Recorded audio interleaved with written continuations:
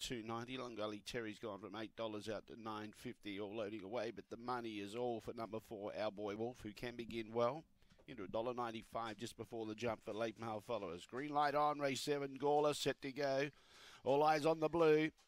Away in racing, we get only fair. Nippazar's tried to get across the inside runner, but kicking up underneath it to keep it out as a reserve. Sutton Daisy leads away. Now Our Boy Wolf's getting up on the inside of Nippazar. Then in turn behind those was Long Gully Terry trying to make ground. Further back behind those, we had Bottled Fury, Joffa's Galaxy, like a Librarian. Right out the back was Catch a Cape, but off and gone is Sutton Daisy. Sutton Daisy too quick. Nippazar second, Our Boy Wolf was third. Fourth was tied, Joffa's Galaxy, a Long Gully Terry in a photo. Behind those, like a Librarian, Bottled Fury, not stretching out at all, was Catch Kate, about 20 lengths away, and the run was pretty good, 22.88. Reserve jumped straight to the front, no problems. 9, 5, 4 and 8, 9, 5, 4, 8, the judges' numbers.